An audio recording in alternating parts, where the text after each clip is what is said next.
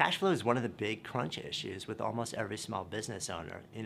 The there will always come a time, even if you're a really strong manager of cash flow, where you see the future, it's clear to you there's a trajectory and you're succeeding, but to get to that next trajectory, it's going to take more cash than you have in advance. So what are your possibilities there? We can get really creative and figure out ways to potentially pre-sell services or products to literally, resolve the cash flow issues from your clients. We see a lot of people now turning to things like Kickstarter or crowdfunding, but then there are also lending issues.